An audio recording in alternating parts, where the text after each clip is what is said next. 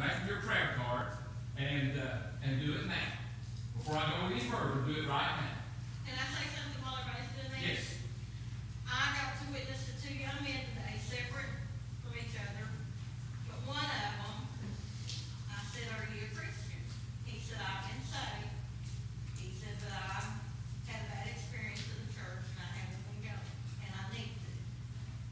And I said, "Well, I'd like to invite you to my church anytime, Faith Baptist." He said, "Is Bennie still there?" He came here as a child at the old church. He didn't even know we had this.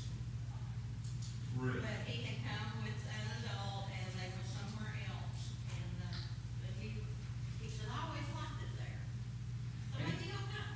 And you know, let me ask you a question. Don't answer this out loud. But when was the last time you invited someone intentionally to church? Now, they may say no, but when was the last time you said, "Do you go to church? I'd like to invite you to church." And I was thinking about that the other day. A lot of times people are just waiting for an invitation. We'll invite them to everything. We'll invite them to Tupperware parties. We'll invite them to this and that. When was the last time you invited somebody to church? Now, if you invite them, there's a point where you just be patient, let the Lord work. But just like what it is, share. So be willing to share and be willing to pray and watch God at work. And folks, if you don't pray specifically, don't expect God to do anything specifically either. You have not because you ask not. Well, let me invite you to take your Bible, and we may need to turn down just a little bit. I think I'm pretty loud. Take your Bible and turn to Revelation chapter 11, if you would. And we're going to continue where we stopped the last time. Now, when we come to Revelation chapter 11, let me just mention this at the very outset. We are at a very significant point in Revelation chapter 11 for a number of reasons. First of all, you're at the halfway point in the Revelation. In Revelation chapter 11, verses 14 through 17, we come to the middle section, really, of Revelation. And so, since we're coming to the middle section, to the midpoint of Revelation, let's just take just a few minutes to back up and review what we have already looked at. Now, I'm not going to take much time to do this, but let me just give you a reminder of what we have already been through very, very quickly. Now, you remember that John makes it clear that this is the revelation of Jesus Christ. In other words, it's going to be the unveiling, it's going to be the unfolding of our Lord and Savior Jesus Christ. And when you look in chapters 2 and 3, what you see, you have the Spirit of God speaking to 7 distinct churches. They are real churches, literal churches, and the Spirit of God speaks through John to them. Now, when you come to the end of chapter 3, you find something very interesting. You find no more mention of church all the way through to chapter 19 because the church has left the earth. The church has walked off the scenes. The church has been raptured. And so, because the church has been raptured, they're not going to be here until the time for God to bring His saints back to the earth. And so, when you come to Revelation chapter 4, what happens is we're ushered into heaven.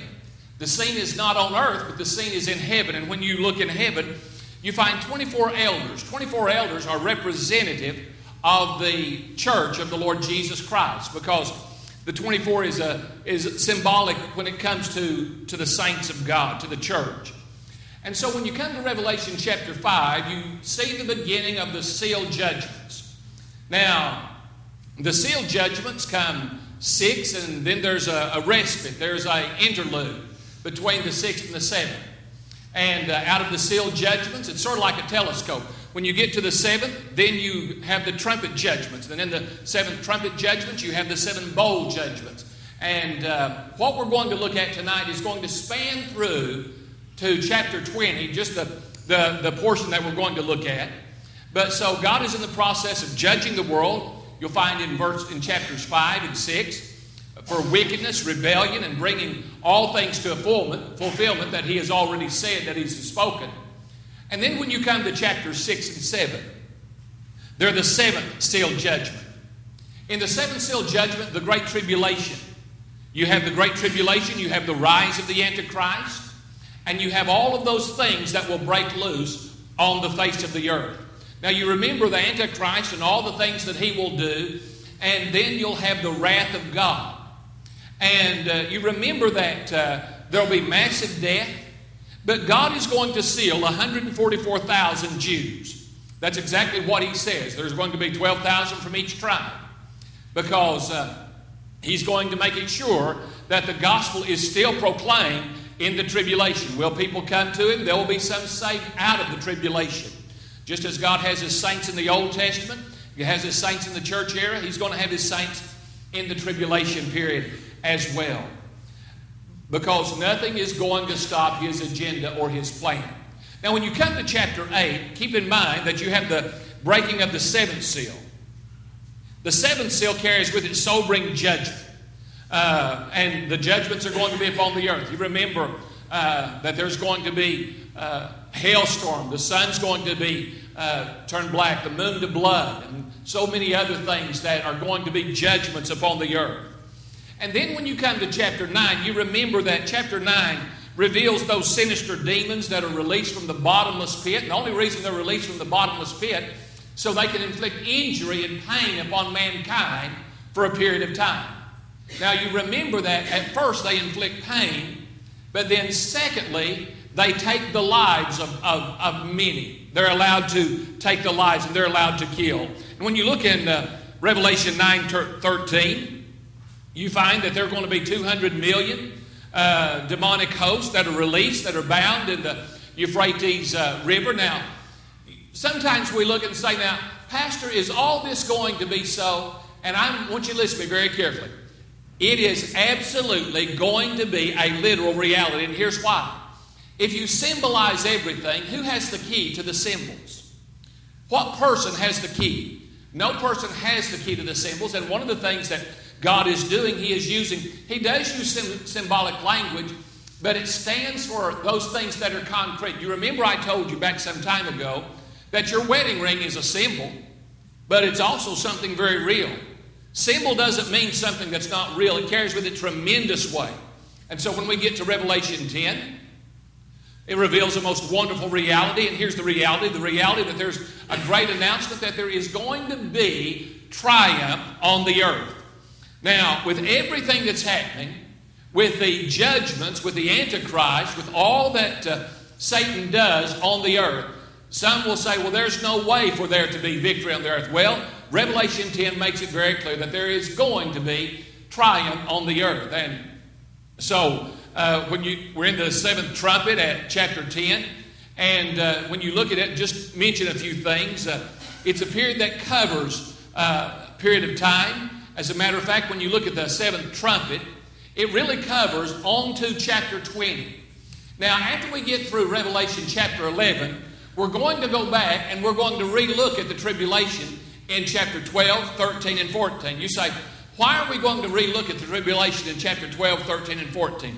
Because up to this point, we've looked at it from God's dimension.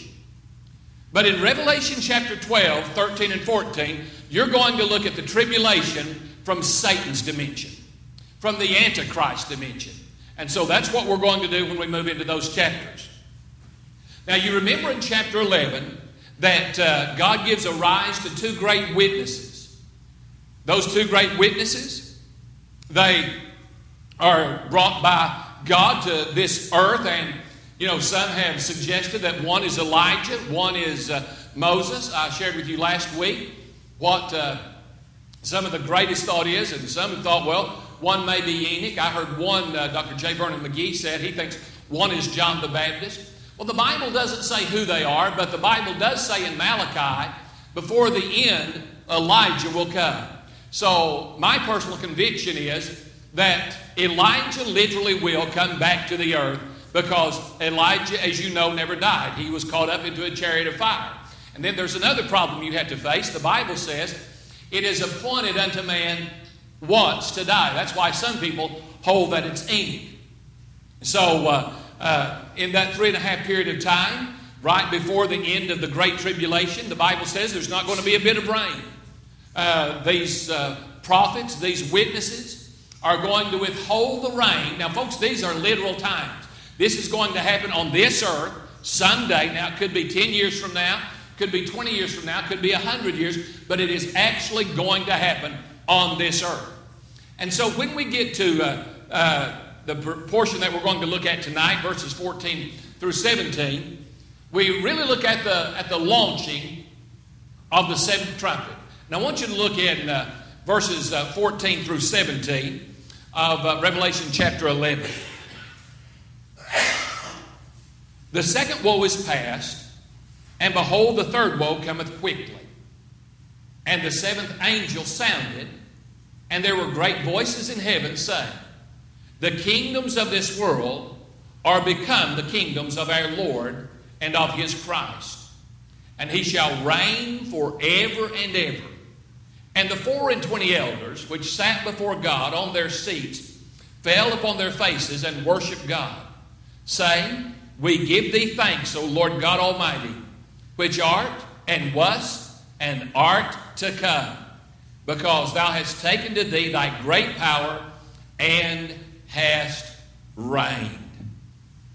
Now, you remember the two witnesses have been taken off the scenes. They have been taken back to heaven. They have been killed. They've been left in the city streets of Jerusalem. That is actually going to happen for 3.5 days. They are left dead on the city streets. And then the Spirit of God moves into their being and they raise to life again. They're resurrected.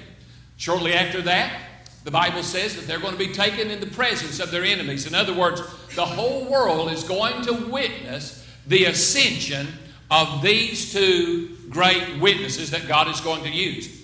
Is it actually going to happen in Jerusalem? Yes, it is. Are they going to actually be killed? Yes, they are. Are they actually going to die? Yes, they are. Are they actually going to be resurrected? Yes, they are. And here's why. The Greek wording, when you study the Greek wording, what is being said there about the death and the burial, or the death and the resurrection, is very similar to phrases that's used other places talking about death. People who really died, people who and resurrection. So the reality is these two witnesses are brought back by God. They're going to be killed. They're going to be resurrected. And they're going to be seen by the masses. Maybe television will absolutely just, if television survives the Great Tribulation, you just don't know all that's going to take place, because remember, the whole world is going to be knocked out of joint. Meteors are going to come to the earth, and so that's going to affect television. That's going to affect, probably a lot of the satellites. And so when you come to chapter 11, verses 14 through 17, really this is one of the most significant and really one of the most exciting, because it really gives you an announcement of the coming kingdom of God to this earth. Well, look in your outline and just follow along with me. The Bible says the second woe is past.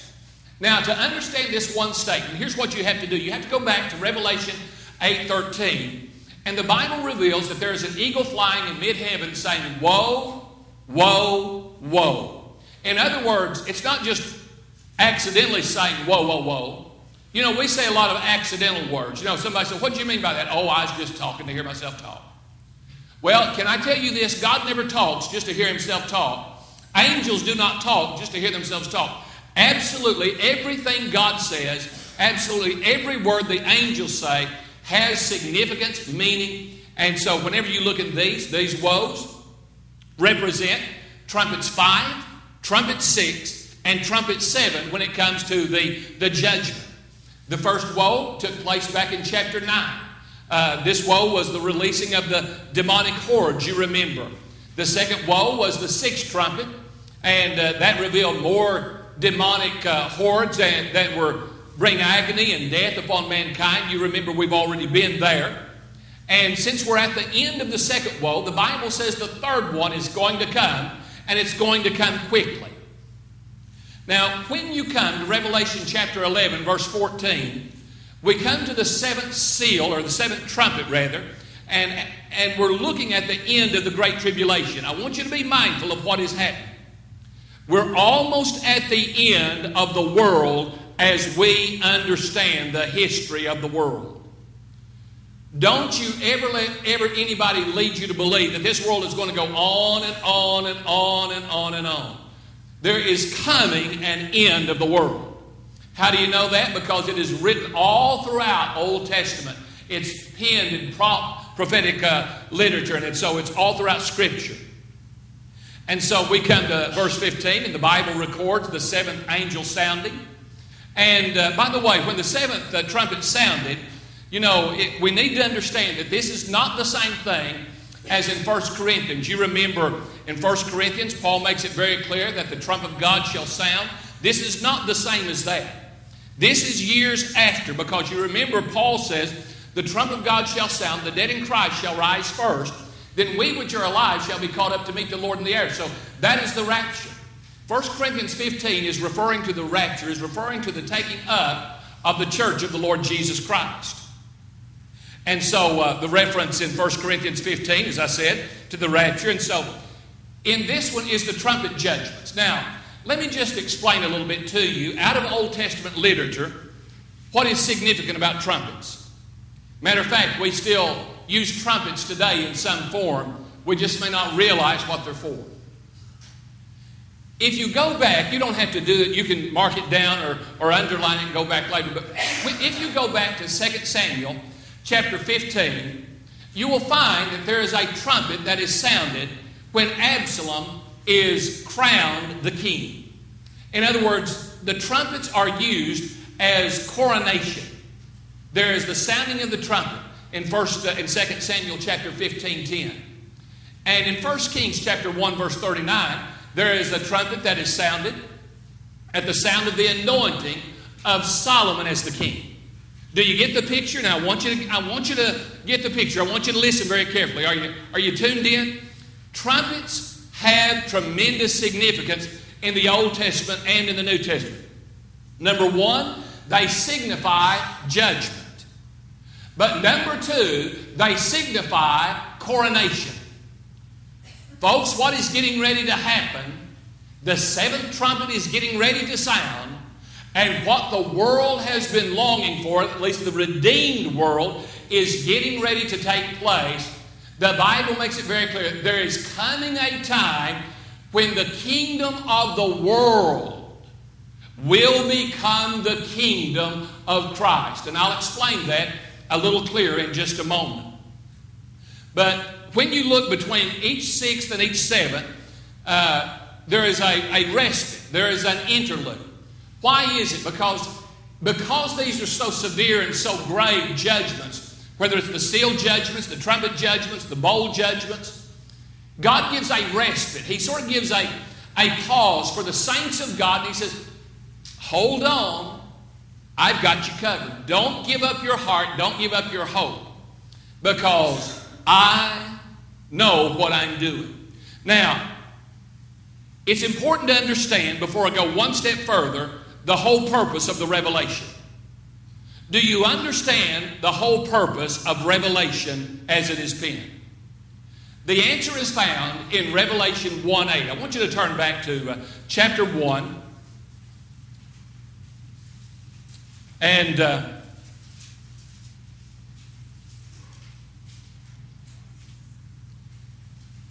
verse 8.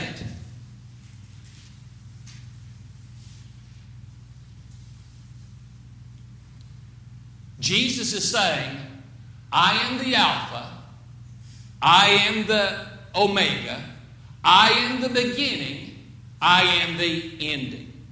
And when you look over in the first part, John says this is the revelation of Jesus Christ, or the revealing, or the unveiling. And the word unveiling and revealing carries with it the idea of seeing clearly. What is the world coming to? Well, I want you just to follow along, because we're going to be looking at what is getting ready to happen in this world. Now, let me again remind you, in chapters 12, 13, and 14, we're going to go back and look at the tribulation, the great tribulation, from Satan's vantage point. Because he's going to show his dirt, and it's going to be horrible, it's going to be horrendous. But here in chapter 11, verse 14 and 15, there is something that takes place in heaven. And there's something that takes place because something is getting ready to happen. Now, he said the second woe is past. Behold, the third woe comes quickly. But watch what happened. The seventh angel sounded, and there was great voices in heaven, saying, the kingdom of this world has become the kingdoms of our Lord and of His Christ, and he shall reign forever and ever. Now, what in the world does that verse mean? What in the world is John saying? What in the world is God talking about? The kingdoms of the world have become the kingdom of his Christ. Well, let me explain something. The word kingdoms, if you look it up in the original language, it's not really plural, it's singular. And whenever you look at the world, you think about it. If you just look on a map or look on TV, we're a world of different languages. We're a world of different dialects, nations, tongues, all of that. But really, if you stop and think about it, the world is under the control right now of one monarch, and what's his name? You know his name? Satan.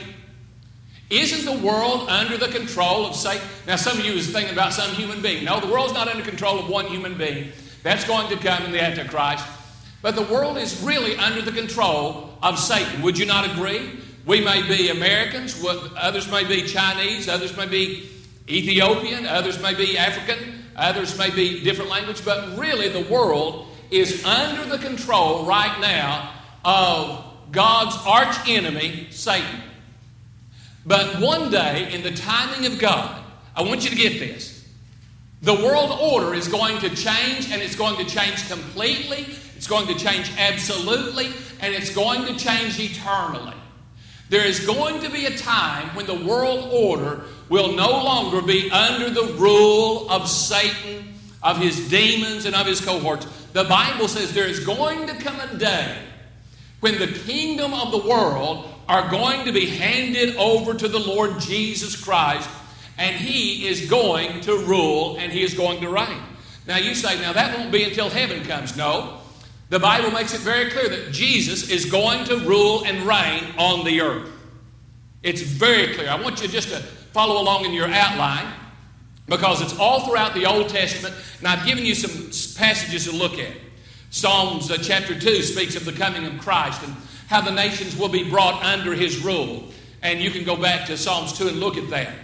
But in 1 Corinthians 15:24, 2,000 years ago, Paul mentioned it. He said, then comes the end. Paul's even talking about the end coming. Then comes the end.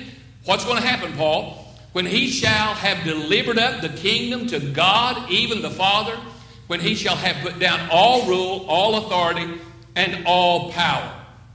And so Paul points to the very fact that the coming kingdom of Christ has been announced, and it's announced in Paul's letters. You go back to Daniel chapter 2, verse 44. And in the days of these kings shall the God of heaven set up a kingdom. Get this. The God of heaven set up a kingdom. Now, somebody will say, well, has that already been? Let me ask you a question. Has there been a godly kingdom set up on the earth yet? Have you read about it in history? Has it happened yet? You say, well, Jesus was on the earth. No, the Bible says that Jesus came to his own, and his own received him not. So it's not happened. As a matter of fact, you can find it very clear because in that, watch what it says. God of heaven will set up a kingdom which shall never be destroyed. And the kingdom shall not be left to another people, but it shall break in pieces, consume all these kingdoms, and it shall stand forever. In other words, Daniel, thousands of years ago, he told about the coming kingdom of Christ on this earth. He told what it was going to be and what it was going to look like. Daniel 7:13. I saw in the night visions, and behold, one like the Son of Man came with the clouds of heaven, and came to the Ancient of Days, and they brought him near before him. A picture of the coming Christ as he comes back to this earth to rule and to reign. Now, some have said, well, why would he want to rule and reign on the earth? Well, think about it for a moment. There's a lot of just real simple, basic reasons. Number one, he created this world, and he has the right to rule. Number two, he's never ruled on this earth. Well, you say, well, 2,000 years ago he came and he ruled on the earth. No, he didn't. There's no indication that says he ruled or he reigned on the earth. And so it's so important that you understand that this kingdom is actually going to come. And Daniel 7:18, but the saints of the Most High shall take the kingdom, possess the kingdom forever, even forever and ever. In other words, Daniel doesn't just say it's going to be forever, but it's going to be forever and ever. And in a sense, you can just say keep on forever and ever and ever. So God makes it very clear. Isaiah says, behold, the Lord cometh from far, burning with his anger. Now, by the way, he's going to come, he's going to rule, but you need to understand that two things are going to happen whenever he comes. He is going to bring judgment. He is going to bring destruction to those who don't know him. Isaiah 30:27, behold, the name of the Lord cometh from far, burning with his anger. And the burden thereof is heavy. His lips are full of indignation. His tongue as a devouring fire. Now, folks, this gives you a little different picture of sentimental Jesus, don't it? Can I tell you, we have gotten such a washed down, watered down, soaked down image of our Lord and Savior Jesus Christ that we really don't fear him. We have got a washed down, watered down idea, and we even go so far as like, well, he's the man upstairs. Don't you blaspheme the name of God by calling him the man upstairs. Can I tell you that is a blasphemous name because you're referring to him no more than a human being? It really is a degradation to his nature, to his character, and to his ways. And he is not the man upstairs. He is sovereign. He is holy. He is high and lifted up. Now you say, Pastor, is it really antagonistic to do that? Yes, it is. Because he is not a man. Scripture makes it very clear. Now, Jesus came in a human body. He came in human flesh, and he had two natures running concurrent in his body. He was God and he was man, but he is not the man upstairs. So if you hear people say that, be conscious that he is not the man upstairs. If you say it, be mindful and allow yourself to stop, because that's not who God is. The Bible says that his lips are full of indignation. His tongue as a devouring fire.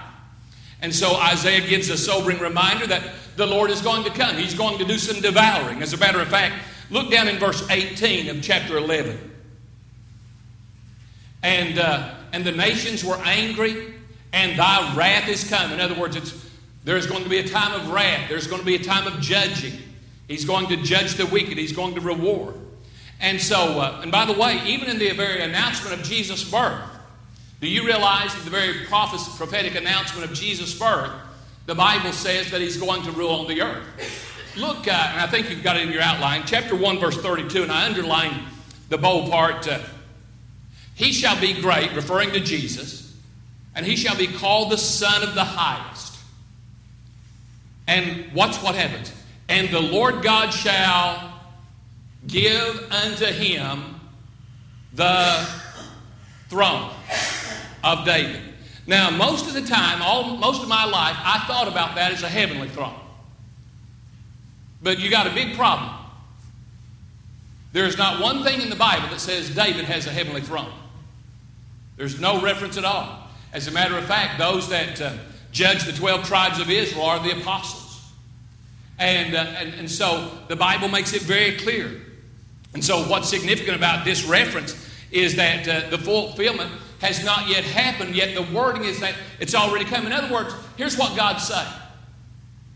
It may not have reached its fulfillment, but it's already a done deal in the heart of God. Jesus Christ has already, in the mind of God, in the heart of God, he's already ruling from Jerusalem. And folks, I wish I could get it. It's going to be a literal throne. It's going to be a physical throne. It's going to be a visible throne. You're going to see Jesus Christ. Now, somebody said, well, now, there's no way we can see God. The Bible says God is spirit. Yes, God the Father is spirit. And I've said this different times. No, you will not get to see God. Yes, you will get to see God. Now, some of you say, now, wait just a minute. You've got me so confused. No, you will not get to see God. Yes, you will get to see God. Understand? Anita? God the Son. God the Father, God the Son, God the Holy Spirit. God the Father is spirit. And he has never existed in a bodily form. God the Son, who is Jesus Christ, The Bible says, this same Jesus you seen go up shall so come in like manner. So Jesus has been in bodily form for 2,000 years. You say, now wait just a minute. When he went back to heaven, didn't he lose his body? No. This same Jesus that you see go up into heaven. So 2,000 years, Jesus has sat at the right hand of the Father. If you could be in heaven right now, what would you see? Would you see an invisible Jesus or a visible Jesus with a real body? You would see one with an absolutely glorified, awesome, wonderful body. As a matter of fact, when you look at the Mount of Transfiguration, that gives you just an idea. And so, the Bible makes it very clear. And, we have prayed, you think about it, the prophets repeat in the Old Testament about the coming of the Lord and about the coming of the Messiah and about the ruling. Have you ever stopped to think about that it's the purpose, desire of God that, that His Son ruled the earth? When you pray the Lord's Prayer, do you realize you prayed for Jesus to come and rule on the earth many times, whether you realize it or not? Our Father which art in heaven, hallowed be thy name. Thy kingdom come.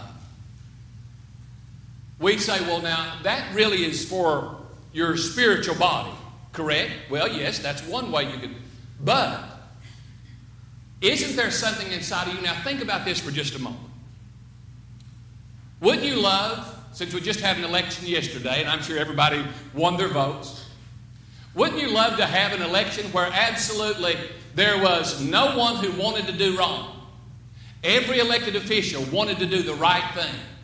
He wanted to be as honest as the day is long. He wanted to use money absolutely fairly and use it for the right purpose and in the right ways. And the meetings behind closed doors were how to better help people, how to make the world and the earth a better world. That is what is in our hearts as believers, is it not? Don't we get antagonistic and aggravated when we find out so-and-so has embezzled $14 million of taxpayer money? And we have come to, but you know what? The Bible makes it very clear. He's going to come and He's going to rule. Now, we say it so much and we hear it so much that we say, well, what does it mean, rule on the earth? Do you realize the disciples were so blinded? Whenever Jesus spoke to them about rising from the dead, they asked the question, what's He talking about rising from the dead? They thought there was some symbolism attached to it. Do you realize that the reference to ruling is not symbolic? The Bible says that there is coming a time, and that's why Satan is going to do all of his dirt. He's going to do everything he can. He's going to marshal all of his forces against the armies of God, because he knows that the kingdoms of this world are going to be ripped away from him, and God is going to rule. Isaiah says it best. You remember the Bible says, the lion will lay down with the lamb. The child will play on the hole of the ass. And there'll be instruments of war no more. Why? Because it's going to literally be a millennium of peace, and Christ is going to reign forever and forever. And whenever you look at the text, notice what it says. It says that the kingdoms of this world. In other words, the seven angels sounded, and there was great voices in heaven. What's happening? The church, the angels, they're shouting a glorious praise. Why? Because Satan is not going to win. Sometimes in your Christian walk, in your Christian faith, don't you say, well, seems like evil won again. Sometimes I hear somebody say this, well, no good deed goes unpunished. Have you ever said that?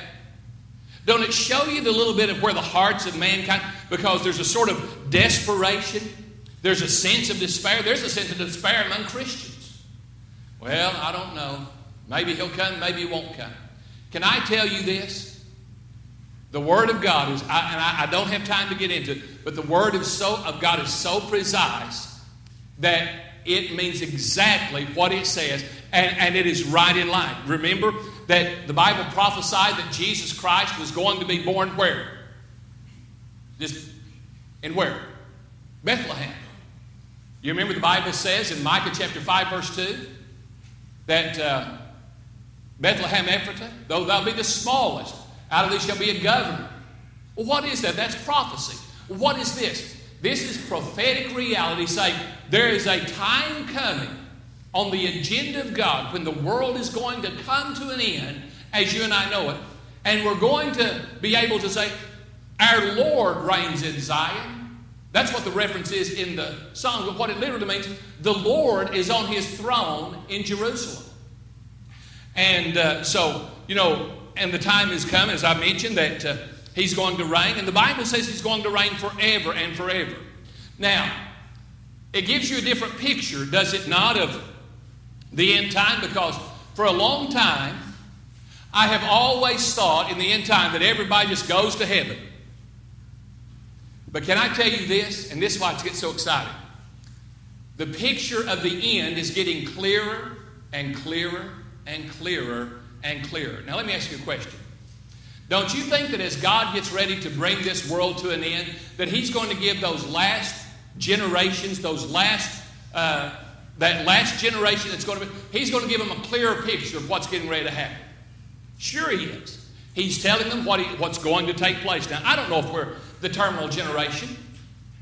I would not be surprised if we are, because there's just so many things that are in motion. I can understand from Scripture why the 1800s could not have been, because everybody cannot see what's going to go on in Jerusalem. And the Bible prophesies that every eye shall behold it.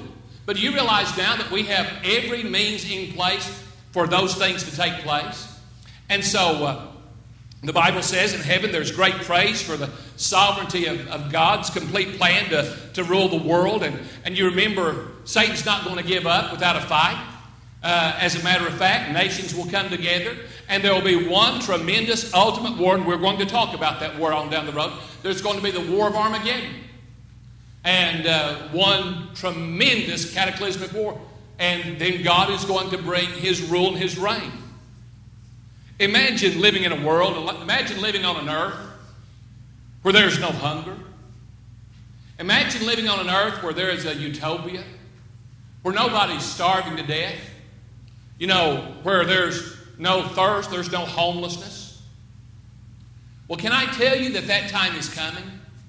It is actually, literally, really going to come. Now, I'm using phrases like actually, literally, because we need to be reminded everything God says is going to take place, is going to happen. And as I mentioned, you remember Jesus said through His messengers, through His angels, in Acts chapter 1:11, which also said, "You men of Galilee, why stand you gazing into heaven?" Now, I want you to listen carefully to what it says. This same Jesus. Now, what are you going to look like in 2,000 years? You say, you give me 3 years and I look horrible. But understand, this is the Ancient of Days. That's why the angels proclaim, this same Jesus, which is taken up from you into heaven, shall so come in like manner as you have seen Him go up into heaven. In other words, there is time coming that Christ is going to reign. Now, the Bible talks about a millennial reign. In other words, where Satan is bound, and we'll get into that a little bit later, and Christ rules for 1,000 years. What I mean is, He is the governor of the world. He is the governor of the earth. It is His decrees that are ordered. It is His decrees, that it is His edicts. Just like we have Congress, and we have legislatures, and we have presidents, and we have emperors, and we have world rulers, and we have kings, and you have sultans, and you have all sorts in the Middle East. The Bible says there is coming a time when all of the world will be under the rule of Jesus Christ, and the Bible makes it very clear that it's going to come. And let me say this. You say, well, what about the Great Tribulation? I can tell you there's a lot of different thoughts, but understand this world is still in motion in the Great Tribulation. Corbin, Kentucky probably is going to still be in existence in the Great Tribulation. Williamsburg, Kentucky is going to be in existence in the Great Tribulation. London and all those. Now, I don't know what they're going to look like, but they're still going to be in existence. In other words, if the rapture takes place today, there is going to be the immediate rise of the Antichrist, according to what Scripture says. He is going to rise to world power in a short period of time. For 3.5 years, he's going to enter into a contract, into a covenant with the nation of Israel. In that 3.5 years, at the middle of that, he is going to break that covenant. God's messengers are going to come and they're going to pronounce God's judgment. And there is going to be great, great tribulation. Tribulation means the world is getting ready to shake. The earth is getting ready to shake. The seas are getting ready to shake. The bodies in the heaven are getting ready to shake. The sun is getting ready to turn black. The moon is going to turn to blood. All of these things. And there are human beings that see these things, experience these things. This may come after we go. And then those who walk through the Great Tribulation, remember, the earth isn't destroyed. Now, there's a lot of people but those who make it through the Great Tribulation, they will get to see Jesus come on the clouds. They'll get to see. You remember what the angel said? These angels are looking and said, this same Jesus that you see going shall so come back in what? Like manner. He gives you a picture. In other words, clouds came and received him out of their sight. The Bible says that these two witnesses, clouds came and received them back up into heaven. Well, the Bible says they're going to be looking and clouds are going to bring the very presence of God. And the Bible says, Zechariah says he's going to stand on the Mount of Olives. There's going to be an earthquake at that time. But anyway, we're getting a little ahead of ourselves. So you find it very clear that there is coming the kingdom of Christ on this earth. Now, you may be like myself some years ago. I never heard this. But you know why we don't hear it very much? How many times have you heard the Revelation preached or taught? But you see, here's what God is doing. And I think it's ingenious. It's wonderful. And it shows. God says, I want my church to be in the know. I don't want my church not to be informed. I want my church to be aware. I want them to be awakened. I want them to be alert. And you remember in Revelation 16 and 17, you just look at the praise for God's sovereignty. Now, when you look in these two verses real quickly, you have praise that comes from the 24 elders. They're praising God. They're praising God for His almighty power, because here's what happens. There's only one who was and is, what's the last part? Is to come. He even announces prophecy in that. In other words, Revelation 1:8, I am the Alpha and the Omega, the beginning and the end, saith the Lord, which is and was and which is to come, the Almighty. In other words, there's nothing that's going to change God's plan. God has given us the last book in the Bible, and He said, I want you to understand, my saints, my children, my believers, I want you to understand, as wicked as the world is, there is going to be a time when Christ is going to come and He's going to take them out of Satan's hand. And remember, Satan's not going to give up without a fight. I'm sure he'll do everything he can. He'll seek all of his demons. He is so perverted and he is so warped and so wicked. Satan is going to think he can beat Almighty God. That's how perverted he is.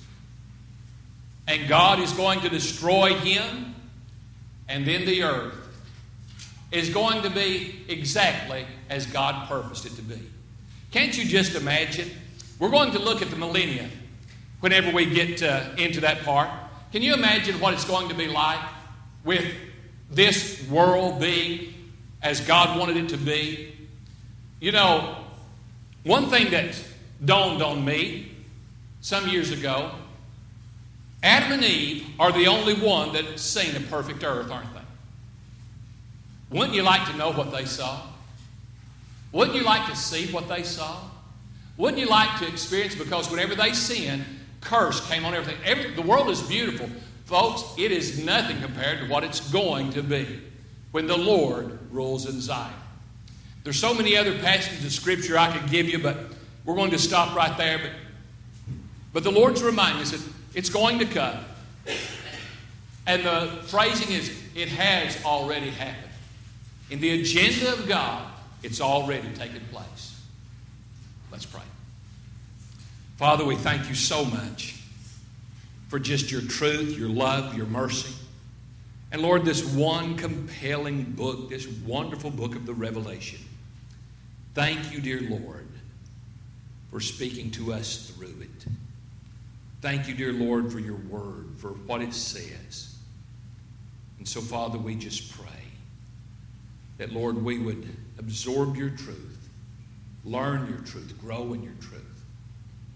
And, Lord, just bask in the reality that this world, the kingdoms of the world, are going to become the kingdom of our God. There is going to come a time when we will be able to literally say, the Lord rules in Zion. The Lord rules the earth. And Father, we thank you. They'll study war, no war, never be war anymore. For the Lord will rule. In Jesus we humbly pray.